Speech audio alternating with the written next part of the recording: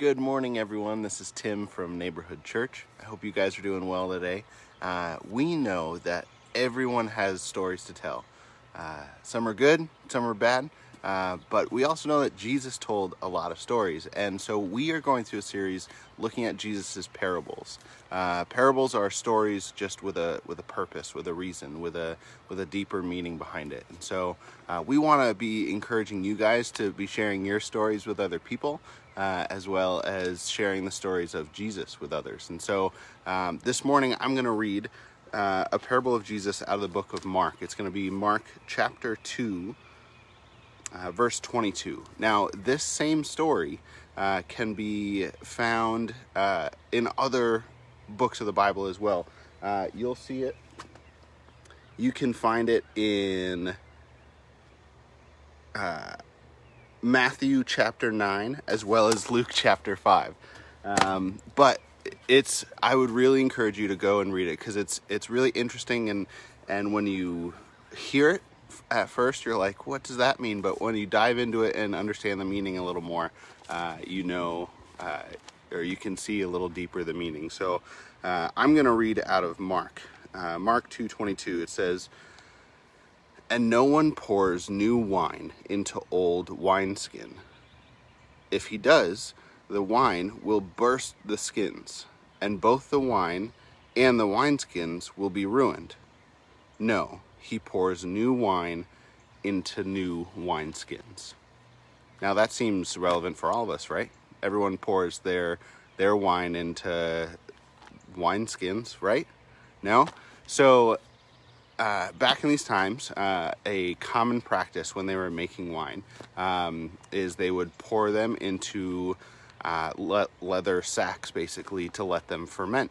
And as the wine would create and as the wine would ferment, the sack that it's in, if it was new, it would expand, because the wine itself expands once it ferments. And so in order to contain that, the wineskin needed to be new so the skin could stretch, because once it stretched, that was it. It was done. It was stretched. It can't stretch anymore. So if you were to pour new wine into an already stretched wine sack, then as that wine expands, that old wine sack it can't expand anymore, so it's just going to break, and then all that wine is just going to pour all over the ground, and you're going to be left with nothing. You don't have new wine, and you don't have a wine sack anymore. So how does this relate to us? Because again, I don't think Jesus, while he was talking about wine and wine sacks, I think he had a deeper meaning. Jesus is talking about combining the old with the new. Jesus has come to renew our lives. He has come to make us new. And as we allow Jesus into our life and allow him to transform our life, if we are trying to stick to our old ways and trying to keep the old habits or whatever it might be, they don't combine. Jesus doesn't want to fit into our old ways. He wants to create new ways for us. And he wants to transform our lives. And so this morning, I want to encourage you to jump on into God's word. Take a look at this parable. Again, it's Matthew 9, Mark 2, and John 5. You can find it in there.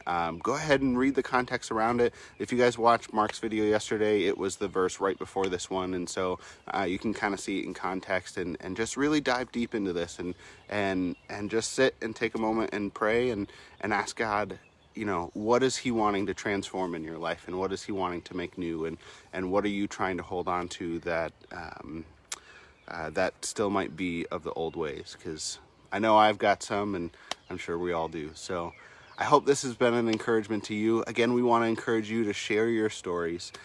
Share your stories about how Jesus is working in your life, and share the stories of Jesus to those around you. Hope you guys have a great morning.